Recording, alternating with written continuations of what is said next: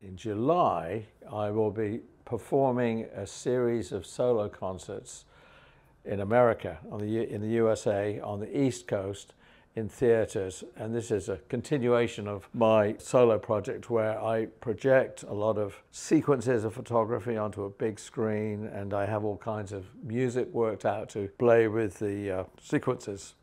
It's sort of like going to the movies with a guitar. It's interesting, that kind of thing has been around since probably the 1920s, when they would have an organist playing to the silent movies. I think we're still the same. So it's fun for me. It's very complicated technically to set up, but we're going to do a run of theaters on the East Coast in July, late July and August, and then some in September. Look forward to seeing you there.